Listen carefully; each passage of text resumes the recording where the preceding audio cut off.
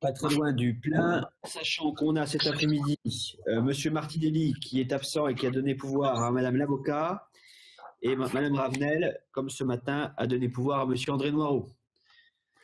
Voilà, je vous disais ce matin, une commission permanente avec 50 rapports. Je ne reviendrai pas sur les rapports sur lesquels j'ai assisté et sur lesquels on va pouvoir débattre cet après-midi. Le premier rapport est un rapport d'information que M. Grelambert va nous présenter. M. Grelambert, vous avez la parole. Monsieur le Président, si vous me permettez, je risque de quitter avant 16 h, juste avant 16 h, donc je donnerai pouvoir à Madame Astrid Ditulio. Voilà. C'est noté. Merci. Alors, je vais par contre, avant de laisser la parole à M. Grelambert, je vais quand même faire l'appel. On est dans l'obligation de le faire, même si je vois les présents. Alors, Michel André. Présent. Madame Blanc. Présente. Madame Brasseur. Présente. Madame Cardinal. Présente. Madame Colombo. Présente. Monsieur Convolt. Présent. Monsieur Feuillet. Présent. Madame Fischer-Patria. Présente.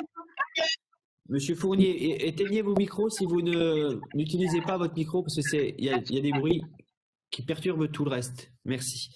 Monsieur Biard. Monsieur Fertès. Présent. Présent. Monsieur Gendreau. Présent. Monsieur Gouverneur. Présent. Monsieur Grelambert. Présent. Monsieur Ispard. Présent. Madame Ditulio. Présente. Monsieur Calal. Présent. Madame l'avocat. Présente. Madame Leduc. Présente. Madame Laurence Robert de Haut. Présente.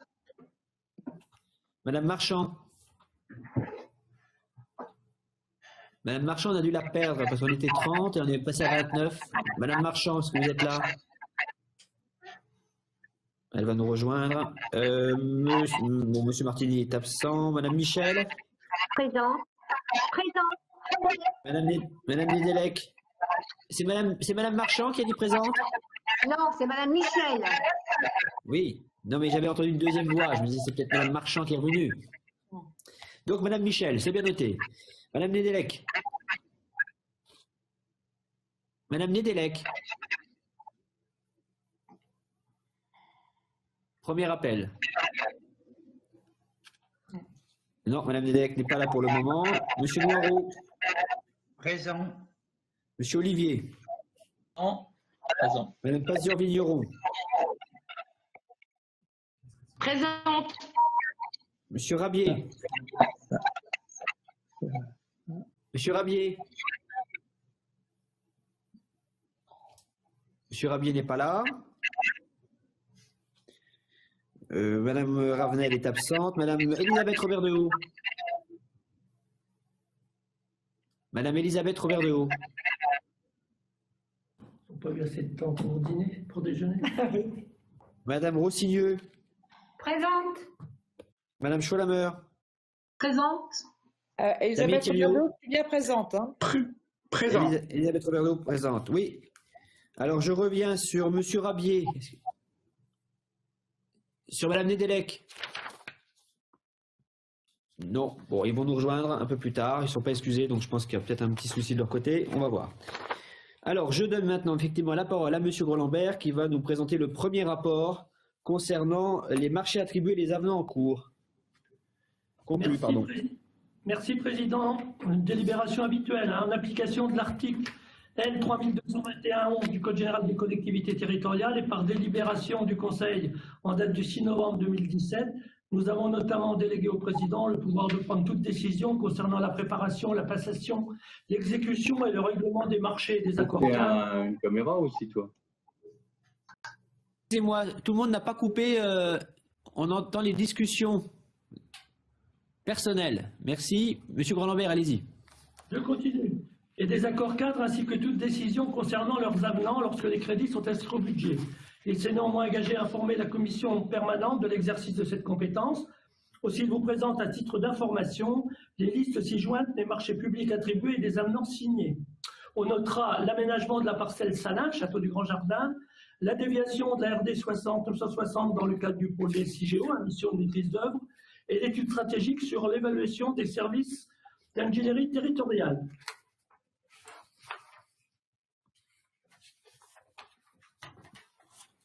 Merci, Monsieur Grelambert. Est-ce qu'il y a des demandes de précision sur ce rapport?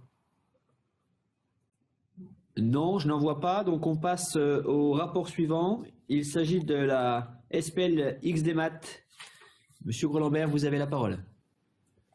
Le département a adhéré en 2012 à la société SPL XDMAT afin de bénéficier d'outils de dématérialisation. En application des dispositions du Code général des collectivités territoriales, le rapport de gestion portant sur l'année 2019 vous a été transmis. Au 31 décembre 2019, la SPL compte 2468 actionnaires dans les départements de l'Aisne, des Ardennes, de l'Aube, de la Marne, de la Haute-Marne, de la Meuse, des Vosges et de la Meurthe-et-Moselle. Le département de l'Aube reste actionnaire majoritaire. Les actionnaires ont pu bénéficier des outils de dématérialisation développés par la SPL. Plus particulièrement, en 2019, ont été développés un nouvel outil Xorcas, qui est un outil de recherche de créance du département au titre de l'aide sociale en lien avec les notaires, de nouvelles fonctionnalités concernant des outils déjà existants, Xact, Xpassfam, Xfacture notamment. Le compte de résultat 2019 de la société fait état d'un chiffre d'affaires de 1 849 € et d'un bénéfice de 51 574 €. Ce bénéfice est affecté aux autres réserves. La société dispose ainsi de 202 810 € en réserve. Au 31 décembre 2009, le total du bilan de la société s'élevait à 1 148 040, soit une variation de plus 33 487 € par rapport à 2019. Cette variation est donc le résultat net, s'explique par un nombre toujours croissant de collectivités actionnaires de la société qui utilisent un nombre de plus en plus important d'outils de dématérialisation. Les comptes de la société n'ont fait l'objet d'aucune remarque par le commissaire aux comptes et ont été adoptés à l'unanimité par l'Assemblée générale le 24 juin 2020. Le chiffre d'affaires estimé pour l'année 2020 est d'ordre de 1 092 000 €. Le conseil d'administration a donc décidé une nouvelle fois de ne pas augmenter les tarifs de la société qui reste inchangée depuis sa création en 2012. La crise sanitaire liée à la Covid-19 a nécessité pour la société de mettre ses salariés en télétravail. Il n'a ainsi pas été fait recours au chômage partiel. Cette crise n'a pour l'heure occasionné aucune perte de chiffre d'affaires dans la mesure où les cotisations des actionnaires ont été versées comme prévu. Par ailleurs, le rapport vous présente également le renouvellement de la convention de prestation intégrée, arrivé à échéance, qui permet au département de bénéficier des outils proposés par la SPL. Ce renouvellement a reçu l'avis favorable de la 6e commission le 22 octobre. Il vous est donc demandé de prendre acte de la communication du rapport de gestion 2019, je l'approuve, d'approuver les termes de la convention de prestation intégrée et d'autoriser le président à la signer. Voilà, monsieur. Merci. Alors, je le répète quand même à tous les collègues, vous savez qu'on est filmé, donc quand on voit ce qui se passe chez les uns et chez les autres, le petit café, les amis autour d'un café, tout ça, on est en commission permanente, hein, on n'est pas au salon en train de boire le café avec ses copains, hein, je vous le dis quand même. Parce que c'est quand même ce qu'on renvoie à l'extérieur, c'est public. Alors, est-ce qu'il y a des prises de parole par rapport au rapport de Monsieur Grelambert? Je n'en vois pas. Alors, ce qu'on fera, hein, c'est qu'on va voter le rapport de 2, 3, 4, 5, 6, 7 en un seul vote. Donc, on va continuer la présentation des rapports et je laisse la parole à M. Grelambert à nouveau pour le rapport numéro 3 et la convention de mise à disposition du personnel du département auprès de la SPL Haute-Marne numérique. Non, excusez-moi, c'est une disposition personnelle pour le compte de la SPL, pardon, XDMAT. Oui, M. Grelambert, vous avez la parole. C'est l'avenant numéro 1. Par délibération de la commission permanente du 13 décembre. Oui, vous entendez? C'est bon, allez-y, continuez. Je peux y aller? Par délibération de la commission. Oui. Par délibération de la commission permanente du 13 décembre 2019, vous avez autorisé le président à signer la convention de mise à disposition de personnel du département pour le compte de cette société. Cette convention a été signée le 20 décembre 2019. L'article 4 de cette convention précise les modalités de rémunération des agents mis à disposition et celles des remboursements de la société. Au regard du point 4.2 du procès-verbal de la séance du 10 décembre 2019 du conseil d'administration de la SPL, modifiant les règles de remboursement à compter de l'année 2020, le président vous propose de modifier par voie d'avenant la convention de mise à disposition du personnel du conseil départemental. En effet, à compter du 1er janvier 2020, cette société remboursera au réel au département de la Haute-Marne les montants relatifs à la rémunération des agents mis à disposition, cotisations, contributions afférentes comprises, de chaque agent mobilisé et de la quantité de temps consacré pour chacun à la société. À cette fin, le département de la Haute-Marne fournira au début de chaque année à la direction générale de la société le coût horaire pour chaque agent mobilisé dans la perspective de la préparation du budget prévisionnel. Par ailleurs, le département établira un comptage des heures effectuées à ce titre et réalisera un bilan annuel détaillé pour fixer le nombre d'heures mobilisées. Ce remboursement s'effectuera annuellement à terme échu. En conclusion, le président vous serait gré de bien vouloir approuver les termes de l'avenant financier numéro ainsi annexé et l'autoriser à le signer. Voilà, président. Merci, M. Gros-Lambert. Y a-t-il des demandes d'intervention sur ce rapport numéro 3? Je n'en vois pas, donc on continue à la présentation. C'est M. Rabier cette fois-ci pour une convention de mise à disposition du personnel du département auprès de la SPL Haute-Marne numérique. M. Rabier, vous avez la parole. Oui, alors dans le cadre de la délégation de services publics relatif au réseau Haute-Marne numérique, dont l'approbation du contrat vous est soumis lors de cette même commission permanente, il est envisagé un transfert des compétences détenues par les collaborateurs de l'actuel service du département, donc HMN, vers la future société publique locale SPL Haute-Marne numérique. Ce service se compose de 8 emplois pourvus, dont 3 agents titulaires et 5 agents contractuels. Chacun d'eux a été reçu en entretien individuel afin que leur soient présentées les possibilités de transfert au regard de leur statut respectif. Un agent titulaire a choisi une mise à disposition auprès de la SPL. Aussi, il vous est proposé d'approuver la mise à disposition de cet agent du cadre d'emploi des adjoints administratifs territoriaux à raison de 100% d'un temps plein. Cet agent exercerait les missions suivantes: intégration de l'exploitation des ressources dans le système d'information, participation au traitement des déclarations de travaux et de DICT, et la participation au secrétariat de direction. Cette mise à disposition est prévue pour une durée de 3 ans et la rémunération de l'agent continuera à être versée par le conseil départemental dans les mêmes conditions qu'avant. Et la SPL HMN remboursera au conseil départemental de la Haute-Marne les montants relatifs à la rémunération de cet agent mis à disposition avec les charges et tout ce qui en fait partie. Cette proposition a été soumise à l'avis du comité technique en date du 15 septembre 2020. Par conséquent, le président vous serait gré de bien vouloir approuver les termes de la convention de mise à disposition et de l'autoriser à la signer. Merci, M. Rabier. Y a-t-il des demandes d'intervention sur ce rapport? Oui. Simplement, Oui, je ne participerai pas au vote. Je ne participe pas au vote. C'est noté, M. Gendreau. Oui, bien sûr. M. Gendreau ne prendra pas part au vote tout à l'heure. On le notera quand on fera le vote en groupe, le vote groupé. Et Mme Nedelec non plus ne prendra pas part au vote, étant vice-présidente. Tout à fait. Très bien. Alors, on passe au rapport suivant. Il s'agit de l'approbation de la liste des emplois permettant la concession de logements de fonction. Rapport numéro 5, c'est M. Rabier qui présente le rapport. Alors, l'organe délibérant de la collectivité fixe la liste des emplois pour lesquels un logement de fonction peut être attribué gratuitement ou moyennant une redevance par la collectivité, en raison notamment des contraintes liées à l'exercice de ces emplois. Il doit y avoir encore des micros d'ouvert, j'ai l'impression, non? On entend des bruits.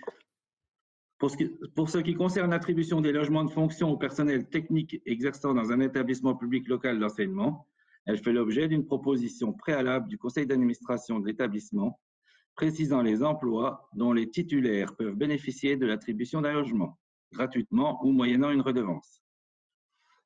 Ces concessions de logement dans les collèges publics au titre de l'année scolaire 2020-2021 font l'objet d'un rapport spécifique. Pour les autres attributions, le conseil départemental avait adopté 7 délibérations permettant des attributions de logement pour les raisons suivantes. Emplois départementaux, pour lesquels un logement peut être concédé pour une nécessité absolue de service, ou emplois départementaux, pour lesquels un logement de fonction peut être concédé par convention d'occupation précaire. Pour une meilleure lisibilité de ces attributions, il est proposé de les renouveler dans une délibération unique. Sur ce sujet, l'avis du comité technique a été recueilli le 16 novembre 2020. Les décisions individuelles seront prises en l'application de cette délibération par l'autorité territoriale ayant le pouvoir de nomination.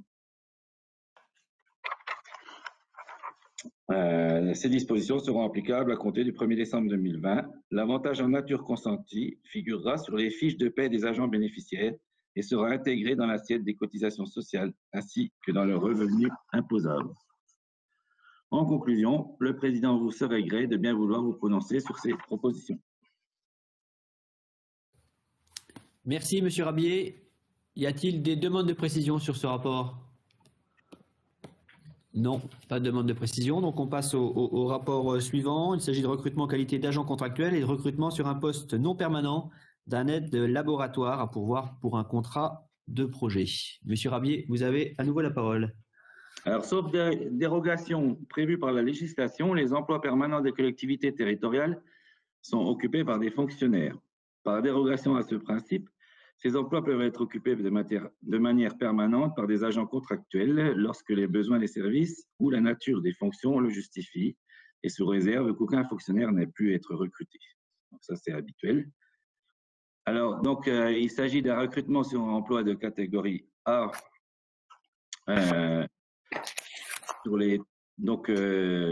Le président vous propose d'appliquer ce dispositif sur 3 emplois suivants. Alors, un référent aide sociale à l'enfance au sein de la circonscription d'action sociale de Joinville, un responsable adjoint de la circonscription d'action sociale de Joinville, un ou une chargée de suivi individuel mineur non accompagné et contrat jeune majeur mineur non accompagné au sein du service enfance-jeunesse. Ensuite, on a aussi donc le recrutement sur emploi de catégorie B, donc c'est le même principe que précédemment, pour un technicien activité voirie au sein du service bureau d'études de la direction de l'environnement et de l'ingénierie du territoire, un chargé d'opération au bureau projet routier au sein du service route et ouvrages d'art de la direction des infrastructures du territoire. Donc, le président vous serait gré de bien vouloir approuver le recrutement des agents contractuels de catégorie A et B sur ce fondement de l'article 3-3-2 de la loi du 26 janvier 1984. Ensuite, nous avons recrutement sur emploi non permanent d'un ou d'une aide laboratoire à pourvoir par un contrat de projet. Donc ça, c'est un peu différent. Le contrat de projet, c'est une nouvelle possibilité de recrutement sur emploi non permanent. Ce nouveau contrat a pour but de mener à bien un projet ou une opération identifiée. Donc là, il s'agit d'un contrat à durée déterminée dont l'échéance est la réalisation du projet ou de l'opération. Ce contrat peut être conclu pour une durée minimale d'1 an et maximale de 6 ans. Il peut même être renouvelé pour mener à bien le projet ou l'opération dans la limite d'une durée totale de 6 ans. Il est ouvert à toutes les catégories, A, B, C, tous secteurs confondus. Donc là, il s'agit donc du recrutement d'un aide laboratoire catégorie C pour le programme d'éradication de la BVD, là, pour donc, les éleveurs. Donc c'est la BVD, c'est la diarrhée virale bovine, qui est soutenue par la politique agricole du département. On en a parlé ce matin. Et donc ce recrutement est prévu pour 4 ans, à partir de l'obligation du dépistage, soit jusqu'au 31/12/2023. Le président donc vous serait gré de bien vouloir approuver le recrutement de cet agent contractuel de catégorie C sur le fondement de l'article 3-2 de la loi du 26 janvier 1984. Voilà, merci, président. Monsieur Rabier. Des demandes de précision sur ces contrats, ces recrutements? Oui, Madame Robert-Dehaut, Laurence. Ouais, Madame Laurence Robert-Dehaut a demandé la parole. Oui, juste une petite question. Je ne pensais pas qu'un CDD pouvait durer 6 ans. Vous parlez de CDD sur certaines missions spécifiques. Je croyais qu'un CDD, c'est 36 mois. Et vous parlez que ça peut durer jusque 6 ans. C'est juste une petite question. Voilà. Oui, alors il y a une petite spécificité sur les contrats dits projet, parce que c'est lié au projet. Voilà pourquoi on peut effectivement avoir des contrats de 6 ans. D'accord, je parce vous qu'ils sont remercie. reliés à un objet. Bien. Merci. Non, mais je pense que on n'était pas nombreux à le savoir, donc voilà, on le sait maintenant. Bien, y a-t-il d'autres demandes d'intervention? Alors, on va passer au vote du rapport 2, 3, 4, 5, 6 et 7. Et quand on aura voté d'ailleurs le 7e rapport, M. Rabier, qui va nous présenter sur la mise à disposition des locaux et des moyens de fonctionnement en faveur de la MDPH. Monsieur Rabier, vous êtes parti? Oui. Donc, Vous avez encore un rapport 7. Oui, rapport 7. Donc, sur la maison départementale des personnes handicapées, donc la MDPH, a été créée donc, le 1er janvier 2006. Ce groupement d'intérêt public a pour objectif d'offrir aux personnes en situation de handicap et à leurs familles un accès unique aux droits et prestations. Afin d'aider la MDT dans la réalisation de ces missions, le conseil départemental a conclu avec cet organisme une convention de mise à disposition de locaux et de moyens de fonctionnement approuvée par la commission permanente du 22 novembre 2013. Cette convention étant arrivée à échéance, il convient de la renouveler. Il s'agit donc des locaux d'une surface de 275 mètres carrés qui sont situés au centre administratif que tout le monde connaît, cours Marcel Baron à Chaumont. Ils sont mis à disposition à titre gracieux. Par contre, les dépenses de gaz, d'eau, d'électricité et d'entretien ne donnent pas lieu à facturation, mais à une simple déclaration d'avantage en nature établie annuellement. Seulement, les dépenses de téléphonie, de reprographie ainsi que celles liées à l'utilisation des véhicules de service du conseil départemental sont facturées semestriellement. En 2019, elles ont représenté donc une somme de 8 509 €. Les avantages en nature concédés sont estimés au titre d'une année à environ 33 800 €. Donc, au regard de tous ces éléments, le président vous remercie de bien vouloir renouveler la mise à disposition de ces locaux et de ses moyens de fonctionnement en faveur de la MDT et d'approuver les termes de la convention et d'autoriser le premier vice-président du conseil départemental, questeur, à signer la dite convention. Merci, Monsieur Rabier. Est-ce qu'il y a des demandes d'intervention sur ce rapport numéro 7? Je n'en vois pas. Donc cette fois-ci, nous allons nous prononcer sur les rapports 2, 3, 4, 5, 6, 7. On a bien pris note de la non-participation au vote d'un des rapports par Mme Nedelec et M. Gendreau. Donc je vais maintenant reprendre donc, conseiller par conseiller. Monsieur André. Pour. Madame Blanc. Pour. Madame Brasseur. Pour. Madame Cardinal. Pour. Madame Colombo. Pour. Monsieur Convolte. Pour. Monsieur Feuillet. Pour. Madame Patria. Fischer-Patria. Monsieur Viard. Pour. Monsieur Fournier. Pour. Monsieur Furtès. Pour. Monsieur Gendreau. Pour. Monsieur Gouverneur. Pour. Monsieur Gros-Lambert. Pour. Monsieur Ispard. Pour. Madame Ditulio. Pour. Monsieur Calal. Pour. Monsieur Lacroix est pour. Madame l'avocat. Pour, mais président, je ne participe pas pour le numéro 7 en tant que présidente de la MDPH. MDPH, c'est noté. Madame Leduc. Pour. Madame Laurence Robert de Haut. Pour. Madame Marchand. Madame Marchand. Ça ne marche pas. Si, Madame Marchand vous entend. Oui, pour. Pour, merci. Madame l'avocat pour Monsieur Martinelli. Pour. Madame Michel. Pour. Madame Nedelec. Pour. Monsieur Noireau. Monsieur Noireau. Monsieur Noireau est-il parmi nous? Il est là, mais on ne l'entend pas. On va revenir à lui après. Monsieur Olivier. Pour. Madame Pazur-Vigneron. Pour. Monsieur Rabier.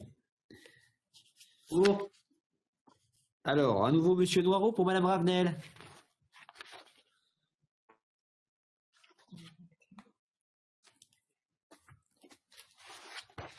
Madame Elisabeth Robert de Haut. Pour. Madame Rossigneux. Pour. Madame Chaulameur. Pour. Monsieur Thiriot. Pour. C'est noté. Est-ce que Monsieur Noireau est revenu? Non.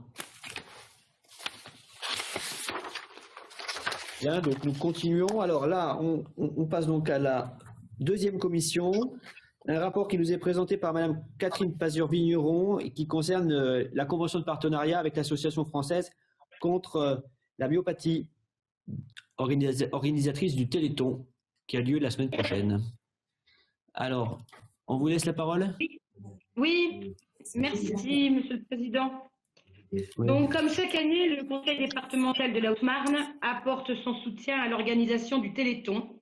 Cette année, il se tiendra les vendredis 4 et samedi 5 décembre à travers toute la France.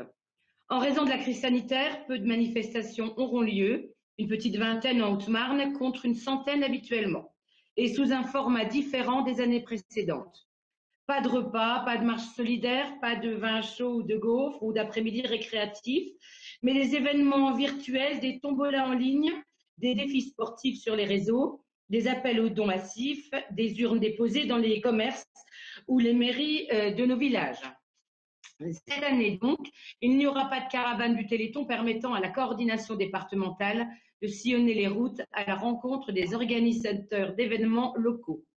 Malgré cette organisation repensée, le département reste fidèle à cet événement et propose d'attribuer la somme de 1 500 € au Téléthon 2020 afin d'aider la coordination départementale à prendre en charge les frais inhérents à la mise en place des opérations de récolte de fonds et les frais liés à la logistique. Un lancement aura lieu à l'hôtel du département le vendredi 4 décembre, permettant de mettre en avant cette opération caritative nationale qui compte sur la générosité de chacun, eu égard aux avancées scientifiques et médicales considérables de ces dernières années dans la recherche sur les maladies génétiques neuromusculaires.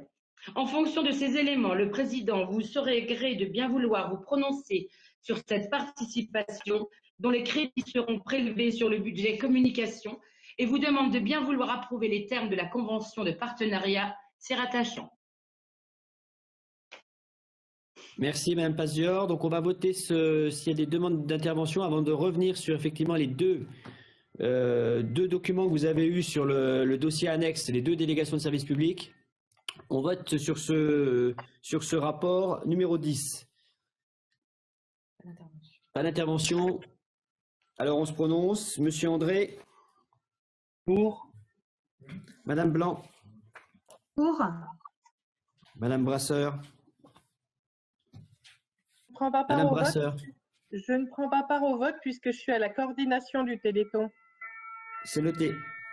Madame Colombo. Pour. Madame Cardinal. Pour. Monsieur Convolt. Pour. Monsieur Feuillet. Pour. Madame Fischer-Patria. Pour. Monsieur Viard. Pour. Monsieur Fournier. Pour. Monsieur Fortes. Pour. Monsieur Gendreau. Pour. Monsieur Gouverneur. Pour. Monsieur Gros-Lambert. Pour. Monsieur Ispard. Monsieur Ispard. On ne vous entend pas, Monsieur Ispard. Oui, d'accord. D'accord, c'est noté. Madame Di Tullio. Pour. Monsieur Calal. Pour. Monsieur Lacroix est pour. Madame l'avocat. Pour. Madame le Duc. Pour. Madame Laurence Robert de Haut. Pour. Madame Marchand. Pour. Madame l'avocat pour Monsieur Martinelli. Madame l'avocat. Oui, pour. Merci. Madame Michel. Madame Nedelec. Pour. Monsieur Noireau. On a perdu Monsieur Noireau. Est-ce qu'il est présent? Est-ce qu'il est en ligne? Oui. Présent, mais on n'arrive plus. Monsieur Olivier. Pour. Madame Catherine Pazur-Vigneron. Pour. Monsieur Rabier. Pour. Monsieur Noireau pour Madame Ravenel. Madame Elisabeth Robert-Dehaut. Pour. Madame Rossigneux. Pour. Madame Cholamer. Pour. Monsieur Thiriot. Pour. Merci, c'est adopté. Nous venons maintenant à parler donc de la DSP qui arrive à terme, donc la DSP du mémorial Charles de Gaulle pour l'exploitation du mémorial Charles de Gaulle. Une DSP qui arrive à terme le 31 janvier 2021. Et donc cette délibération vous sollicite pour lancer la nouvelle délégation pour 5 ans à partir du 1er février 2021. C'est M. Grelambert qui nous présente ce rapport. Merci, Président.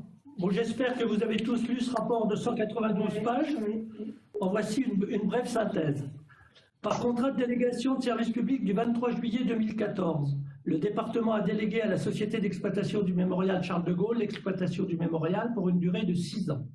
Le contrat devait prendre fin le 31 juillet 2020, mais a fait l'objet d'un avenant de prolongation dont nous avons approuvé les termes lors de notre réunion de CP du mois de mai. Le contrat actuel prendra donc fin le 31 janvier 2021. La procédure de recrutement du futur délégataire pour l'exploitation est initiée par l'envoi d'un avis de publicité le 4 juin 2020. La date de remise des candidatures et des offres était fixée au 3 juillet à 12 h. Un seul candidat a déposé un dossier, la Société d'exploitation du mémorial Charles de Gaulle. Le rapport du président que vous avez reçu 15 jours avant notre séance, comme l'exige le Code général des collectivités territoriales, détaille la procédure d'examen de la candidature et de l'offre par la CDSP, puis la phase de négociation menée par notre collègue Bernard Gendreau et comprend l'ensemble des pièces de la procédure. Je ne vais pas reprendre ici l'ensemble des éléments relatifs à l'offre de la Société d'exploitation du mémorial. Ces éléments figurent dans les 2 rapports d'analyse que vous avez reçus. Je souhaite néanmoins vous rappeler les principales caractéristiques du contrat. Les missions du délégataire seront l'exploitation du mémorial à ses risques et périls, la gestion des relations avec les usagers, la fourniture et gestion des moyens matériels et humains nécessaires à l'exploitation, l'entretien et la maintenance des biens mobiliers et immobiliers, des équipements scénographiques, la conception et la mise en œuvre des actions de communication et de promotion du mémorial, en mettant l'accent sur la conquête de nouveaux publics, la conception et la mise en œuvre de la politique scientifique et pédagogique, avec un réinvestissement sur l'accueil des publics scolaires, et la conception et la mise en place d'animations, enfin l'exploitation de la boutique et du café, et la location de locaux. La durée du contrat, en l'absence d'investissement mis à la charge du délégataire, sera de 5 ans, comme l'a rappelé le Président, du 1er février 2021 au 31 janvier 2026. Si la Croix de Lorraine et la brasserie ne font pas partie du périmètre des ouvrages dont l'exploitation est déléguée, il a néanmoins été inscrit au cahier des charges et transcrit dans le contrat négocié qu'il appartient au délégataire de développer davantage encore les partenariats pour proposer aux usagers du mémorial une offre large et cohérente avec les sites partenaires. Sur le plan financier, la rémunération du délégataire est constituée par les ressources que procure la gestion du mémorial et ses activités annexes. Il perçoit auprès des usagers les recettes calculées sur la base des tarifs annexés au contrat, ainsi que les recettes des services annexes comme la location d'espace, la boutique et le café. Hormis ces recettes, la rémunération du délégataire s'appuie également sur le mécénat, les éventuelles subventions des partenaires publics et privés et la compensation des contraintes de service public. Ainsi, le contrat prévoit à son article 34 une participation annuelle du département à hauteur de 110 000 € pour la programmation événementielle, ainsi qu'une compensation annuelle des contraintes de service public, comme l'accueil des publics scolaires ou l'organisation d'événements à la demande du département. Cette compensation sera déterminée chaque année et devra être sollicitée formellement par le délégataire à l'appui d'un dossier détaillé. La compensation sera soumise à l'approbation de l'Assemblée départementale. Il est prévu que le délégataire s'acquitte d'une redevance annuelle de 10 000 € correspondant à la mise à disposition des locaux et biens lui permettant d'exploiter le mémorial. Il vous est demandé d'approuver l'attribution du contrat de délégation de service public pour l'exploitation du mémorial, d'en approuver les termes annexés au rapport que vous avez reçu et d'autoriser notre collègue première vice-présidente, Haute-Marne à signer ce contrat pour le département. Voilà, j'ai essayé de résumer rapidement ces 192 pages.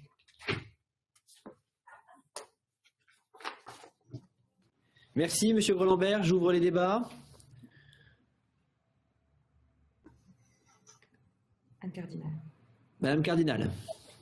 Non, c'est Nicolas Fuertes, Monsieur le Président. Monsieur Fuertes. Voilà, mais voilà, c'était juste donc on souligne avec grande satisfaction effectivement la nécessité d'ouvrir le mémorial enfin en tout cas de prioriser un peu plus de nouveaux publics, notamment scolaires, mais aussi touristes, puisqu'effectivement les gens qui ont connu le général sont malheureusement les années, les décennies passant de moins en moins nombreux, et donc passer, on va dire, d'un mémorial plus on va dire, un vecteur donc, de transmission, donc, on va dire, d'une histoire qui a quand même fait la France du XXe siècle et au-delà.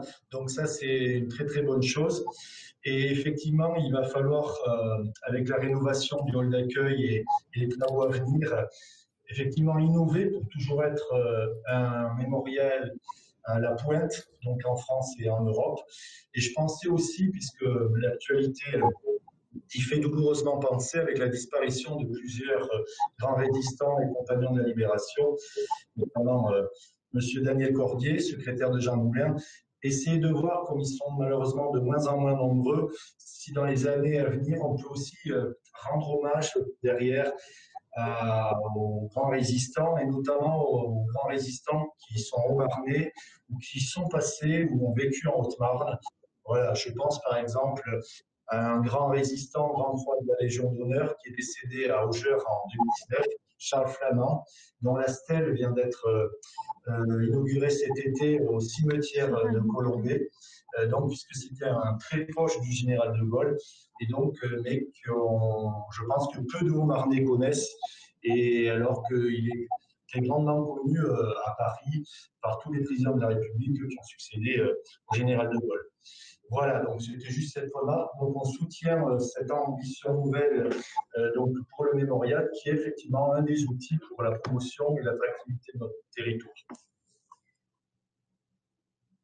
Merci, Monsieur Fuertes. D'autres demandes d'intervention? Évidemment, je ne prendrai pas part au vote. Et donc, j'ouvre le vote immédiatement. Monsieur André. Pour. Madame Blanc. Pour. Madame Brasseur. Pour. Madame Cardinal. Pour. Madame Colombo. Pour. Monsieur Convolte. Pour. Monsieur Feuillet. Pour.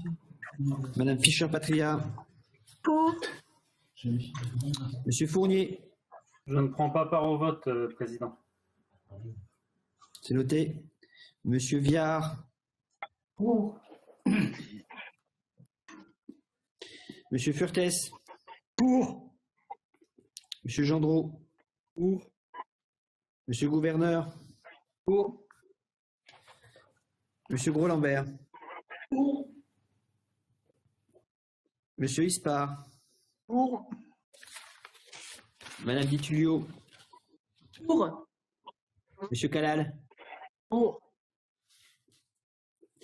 Madame l'avocat. Pour. Madame le duc. Madame le duc. On ne vous entend pas, Madame le duc. Excusez-moi, j'ai pas mis le micro. J'ai pris. Pour. C'est noté. Madame Laurence Robert de Haut. Pour. Madame Marchand. Pour. Madame l'avocat pour Monsieur Martinelli. Pour. Madame Michel. Pour. Madame Nedelec. Pour. Monsieur Noireau. Pour. Bien sûr, je suis pour les autres rapports aussi. Hein, j'ai pas. Mais ils ont dû couper le fil entre Bourbonne et Chaumont à un moment. Puis voilà. Très bien, c'est noté. Monsieur Olivier. Pour. Madame Pazur-Vigneron. Pour. Monsieur Rabier. Pour. Monsieur Noireau pour Madame Ravenel. Pour. Madame Elisabeth Robert de Haut. Pour. Madame Rossigneux. Pour. Madame Cholameur. Pour. Et Monsieur Thiriot. Pour. Merci et merci pour la confiance apportée à nouveau à la SEM du mémorial et à toute l'équipe qui travaille, la direction et l'ensemble des agents qui sont mobilisés pour cet établissement tellement important pour nous, pour le département. Alors, on prend maintenant le rapport numéro 9. Il s'agit du contrat de délégation de service public à l'exploitation du réseau Haute-Marne numérique. C'est nouveau M. Grelambert qui présente le rapport.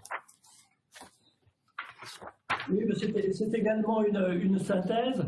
Lors de notre réunion de commission permanente du 29 mai 2020, nous avons approuvé la création d'une SPL entre le département et la région Grand Est pour assurer l'exploitation du réseau Haute-Marne numérique. Nous avons également autorisé le président à lancer la procédure de délégation de service public afférente à l'exploitation du réseau par la SPL. En effet, afin d'exécuter la mission qui lui a été confiée, la société doit être juridiquement liée au département de la Haute-Marne par un contrat de délégation de service public. Ce contrat peut être conclu de gré à gré, car le département entretient avec la SPL un lien dit de quasi-régie au sens du Code de la commande publique. Ainsi, le contrat peut être attribué directement à la SPL. Pour autant, il nous appartient de nous prononcer sur les termes de ce contrat que vous avez reçu 15 jours avant notre réunion conformément aux dispositions du Code général des collectivités territoriales. L'objet du contrat, d'une durée de 5 ans, consiste en l'exploitation du réseau Haute-Marne numérique et plus particulièrement dans la réalisation des missions d'exploitation et de maintenance, de commercialisation, de construction des extensions et de la densification du réseau, d'exploitation et de maintenance des 67 sites de téléphonie mobile, de mise en place d'un point d'entrée numérique. La SPL financera et exploitera le réseau de communication électronique à ses frais, risques et périls durant toute la durée d'exécution du contrat. Elle prendra toute mesure pour garantir la continuité et l'adaptation du service public. Sa rémunération sera constituée des recettes liées à la fourniture de services aux usagers du réseau. Les recettes seront calculées sur la base des tarifs prévus dans le contrat qui respecteront l'égalité de traitement des usagers devant le service public.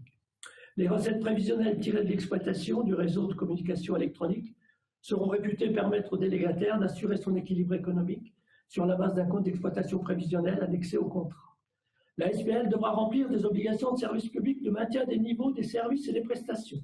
Compte tenu de ces obligations, le département pourra participer pour partie au financement des investissements d'extension et de densification du réseau réalisés par la SPL. Le montant de cette participation ne pourra excéder ce qui est nécessaire pour couvrir tout ou partie des surcoûts occasionnés par l'exécution des obligations de service public.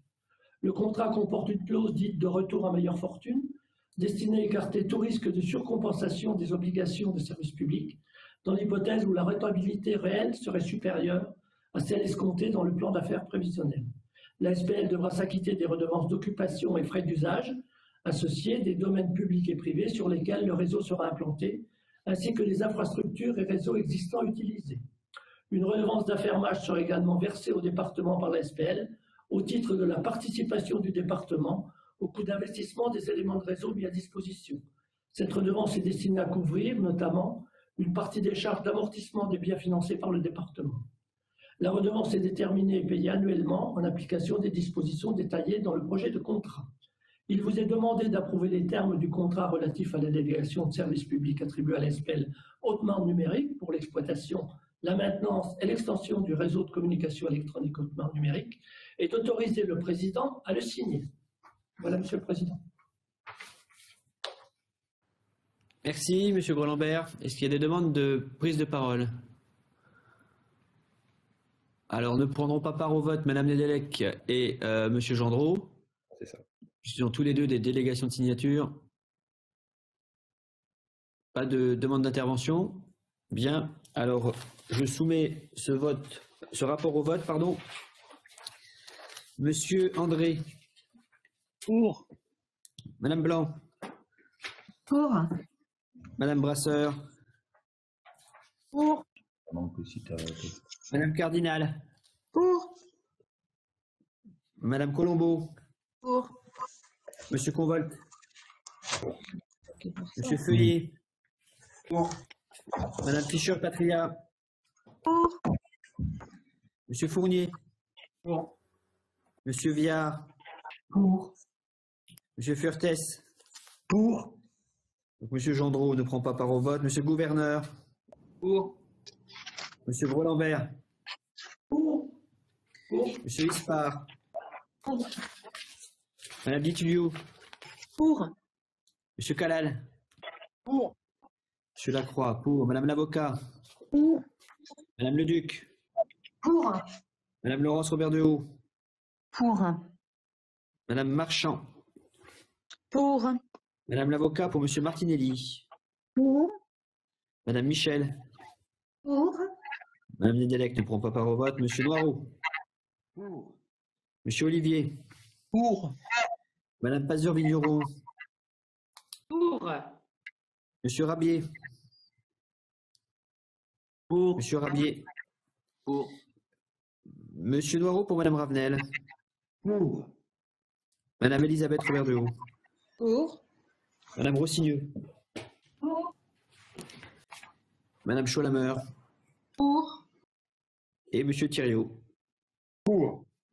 Merci, c'est adopté.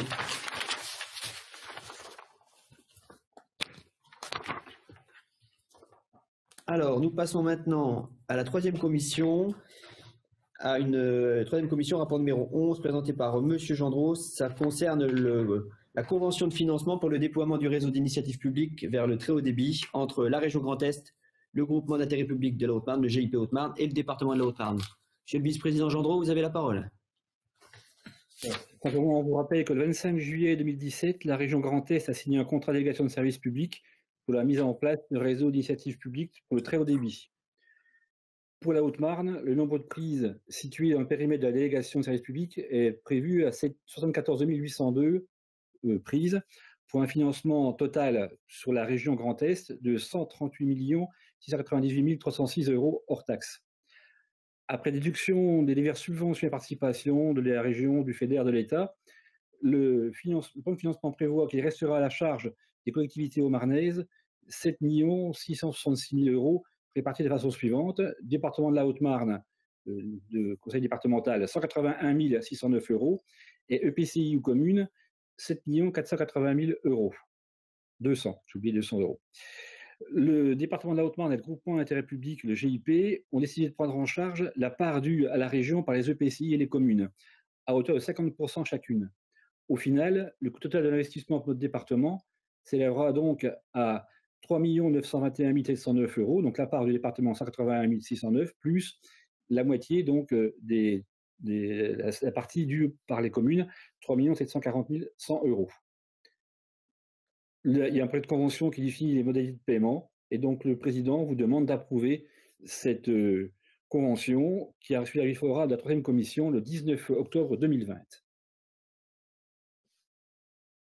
Merci, Monsieur Gendreau. C'est pas un petit rapport, hein, ce rapport. C'est un engagement fort du conseil départemental et du GIP envers les EPCI et les communes qui ne vont pas sortir 1 € puisque c'est le département et son partenaire GIP qui le fait. Vous savez, on en avait discuté aujourd'hui.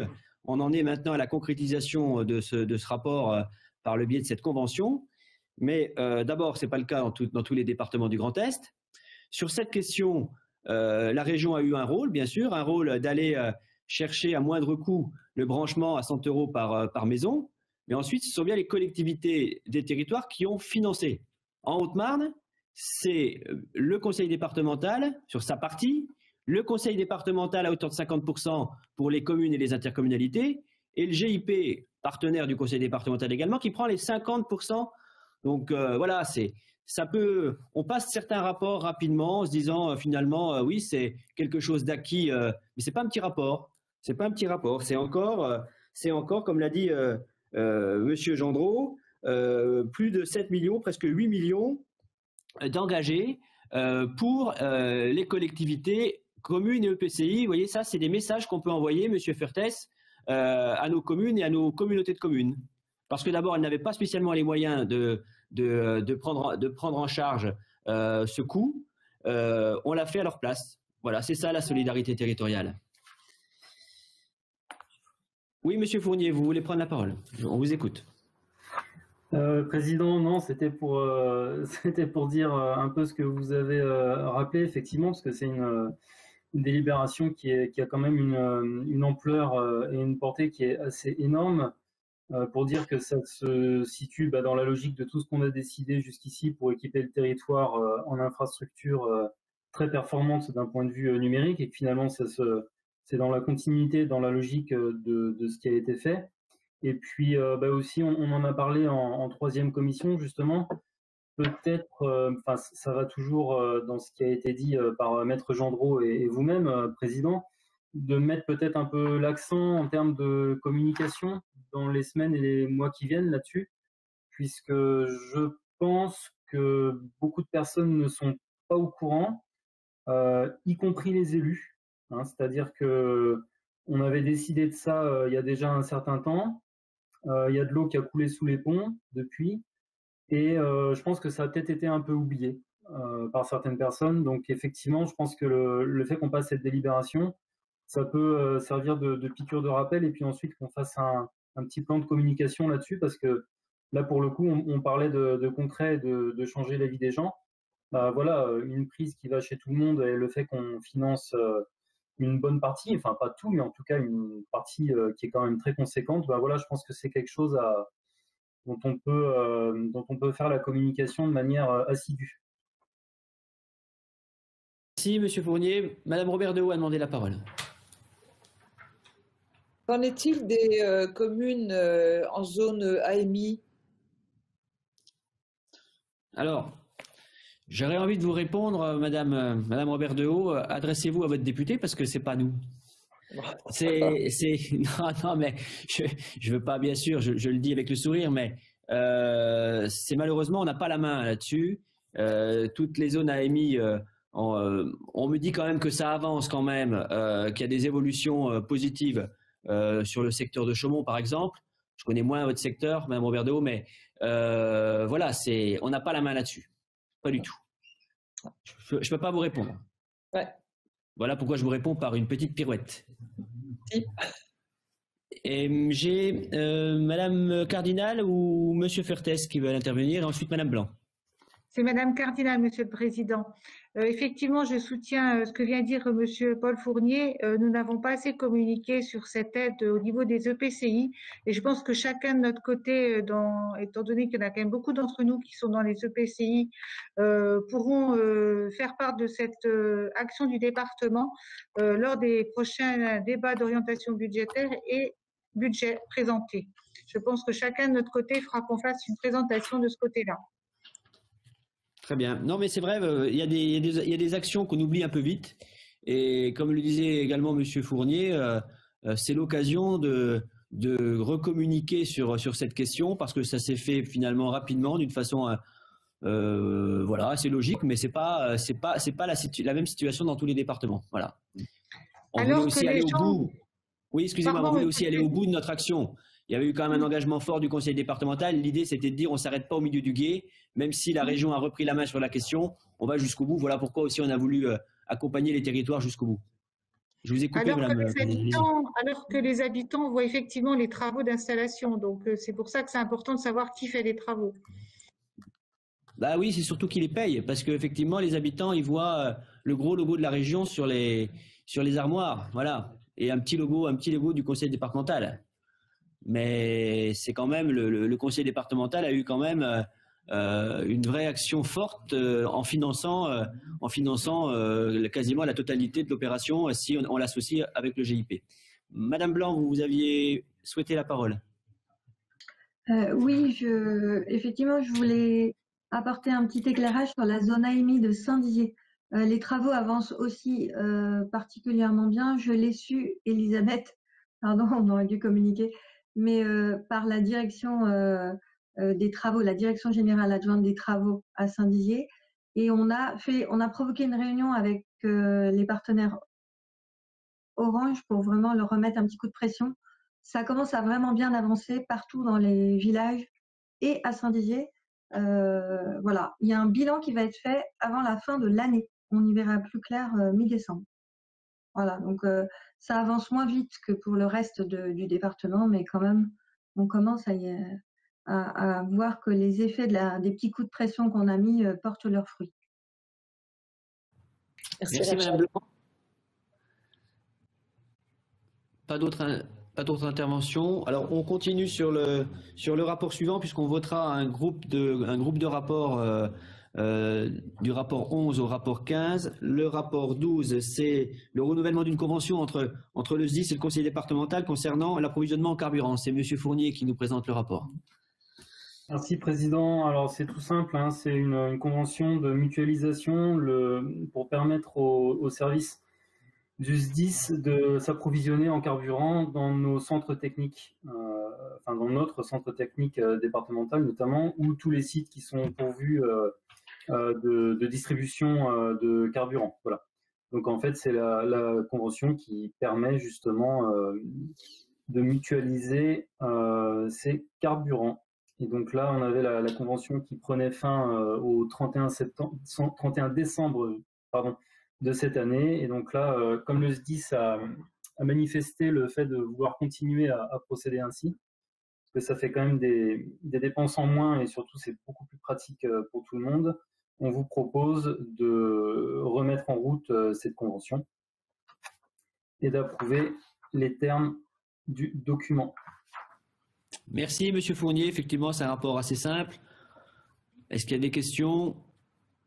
Je n'en vois pas. Alors, nous passons au rapport suivant. Il s'agit d'une convention de mandat de maîtrise d'ouvrage pour la réhabilitation de la voie desservant le site archéologique d'Andy, notre site. Donc, c'est une convention avec la commune. Oui, donc effectivement, la commune d'Andy en Bassigny a souhaité refaire la voie qui dessert ce site archéologique exceptionnel. Hein. Alors évidemment, je suis obligé en tant que professeur d'histoire hein, de vous rappeler hein, qu'il s'agit près du mont de Mercure d'un remarquable site archéologique hein, classé qui a été donc en 1832, qui date du 1er siècle avant Jésus-Christ, et dans lequel on a ensuite eu un apport de tombeaux mérovingiens de la fin du 6e siècle et du début du 7e siècle. Bien, donc en tous les cas, c'est le seul site de ce type hein, pour tout le Grand Est, donc c'est quand même important. On peut le visiter de manière libre ou avec des visites guidées le week-end. Et donc la commune a souhaité, comme il s'agit d'un site du conseil départemental, que le département soit maître d'ouvrage pour l'opération de refaire cette route. Donc le coût de l'aménagement total a été estimé à 27 000 €. Et donc on aurait effectivement un groupement qui ferait moitié-moitié pour la commune d'Andilly et l'autre moitié pour le département de la Haute-Marne, étant donné que c'est le département de la Haute-Marne en tant que maître d'ouvrage hein, qui règle aux entreprises les sommes dues et la commune ensuite rembourse. Voilà. Donc il vous est proposé d'approuver les termes de la convention et d'autoriser le président à signer cette convention. Merci, M. Fournier.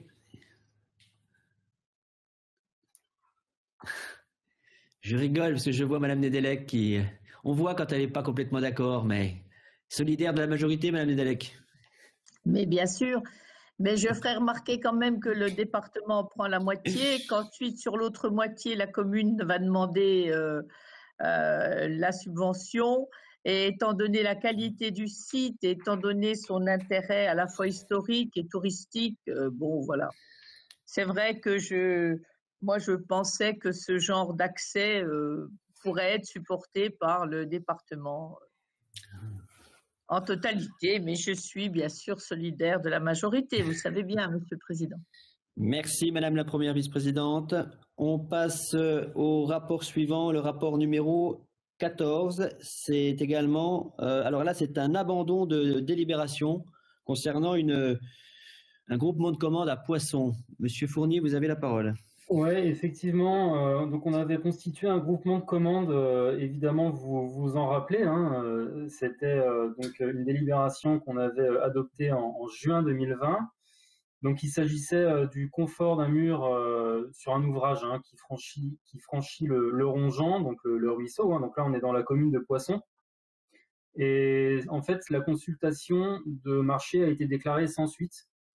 Il y a eu une seule offre qui a été reçue et qui était irrégulière puisque le planning ne correspondait pas avec l'agenda de la commune. Et donc, la commune de Poisson a décidé de lancer une consultation spécifique pour des travaux en délibération de septembre 2020 et donc de rapporter la délibération que nous, on avait pu approuver. Donc, en fait, on vous propose d'abroger la délibération puisqu'elle n'a plus d'utilité. Voilà, donc on n'a plus de constitution d'un groupement de commandes, hein, puisque les travaux peuvent plus se faire en même temps, parce que la commune, ça ne correspondait pas à son agenda. Voilà. Merci, Monsieur Fournier. Des demandes d'intervention sur ce rapport? Je n'en vois pas. On passe donc au rapport numéro 15, l'acquisition de terrain sur la commune de Le Châtelet-sur-Meuse. Monsieur Fournier, vous avez la parole. Merci. Donc là, c'est un particulier, Monsieur Pierre Berthaud, hein, qui est propriétaire d'une passerelle, donc à Le Châtelet-sur-Meuse, qui a procédé à une mise à l'alignement. On voit ce type de délibération très souvent, et donc on a un petit morceau de RD 144 qui a été frappé d'alignement, et en fait, on doit le réintégrer dans le domaine public départemental. Donc les frais de géomètre ont été supportés par le vendeur, et donc nous, voilà, pour cette acquisition, vu qu'elle est vraiment d'une petite somme, on vous propose juste de partir d'une évaluation qui a été faite en accord avec ce qui se fait sur cette commune d'habitude, sur la base de 4 € par mètre carré. Donc on a 17 mètres carrés en tout, ce qui nous fait un total de 68 €. Donc il vous est proposé d'approuver l'acquisition de cette parcelle pour un montant de 68 €. Merci, Monsieur Fournier, pour ce rapport lourd de conséquences sur les finances du conseil départemental. Est-ce qu'il y a des demandes d'intervention? Alors, je vais donc soumettre au vote les rapports 11, 12, 13, 14 et 15. Monsieur André. Pour. Madame Blanc. Pour. Madame Blanc. Pour. Madame Brasseur. Pour. Madame Cardinal. Pour. Madame Colombo. Pour. Monsieur Convolte. Pour. Monsieur Feuillet. Pour. Madame Fischer-Patria. Pour. Monsieur Viard. Pour. Monsieur Fournier. Pour. Monsieur Furtès. Qui a pour en latin? Monsieur Gendreau. Pour. Monsieur Gouverneur. Pour. Monsieur Gros-Lambert. Pour. Monsieur Ispard. Pour. Madame Ditulio. Pour. Monsieur Calal. Pour. Monsieur Lacroix est pour. Madame l'avocat. Pour. Madame le Duc. Pour. Madame Laurence Robert de Haut. Pour. Madame Marchand. Pour. Madame l'avocat pour Monsieur Martinelli. Pour. Madame Michel. Pour. Madame Nedelec. Pour. Monsieur Noireau. Pour. Monsieur Olivier.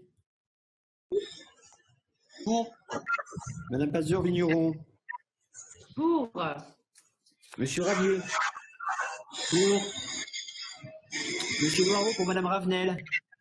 Pour. Madame Elisabeth Robert de Haut. Pour. Madame Rossigneux. Pour. Madame Cholamer. Pour. Et Monsieur Thiriot. Pour. Merci. Ces rapports sont adoptés.